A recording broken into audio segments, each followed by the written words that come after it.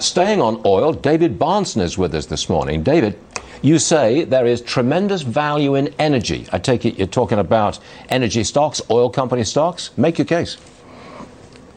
Well, I'm talking about oil company stocks, but I'm also talking about the pipelines that have to deliver it. And I'm talking about the terminals that are going to deliver liquefied natural gas. You talked a moment ago about Germany undoing some of their excessively green and counterproductive policies. They want to build more terminals to receive liquefied natural gas. Who's going to be delivering that to them? It's U.S. midstream companies. So those pipelines, those terminals that we talk about all the time, which are great dividend growers. They're huge beneficiaries from this reawakening of the U.S. energy story. Is that the pipeline company, UMI, the one we've talked about it frequently? It's a pipeline company? Yes.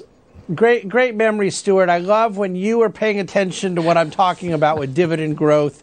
UMI is a managed ETF of different pipeline companies. And so it's diversified, not just one company, but they're all focused on dividend growth and energy infrastructure. Which financial companies should I buy?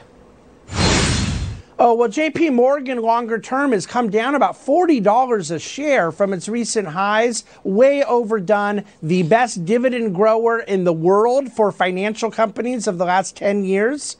And JP Morgan's trading now at about 8 or 9 times earnings, has now gone over a 3% dividend yield for a bank stock. It's phenomenal.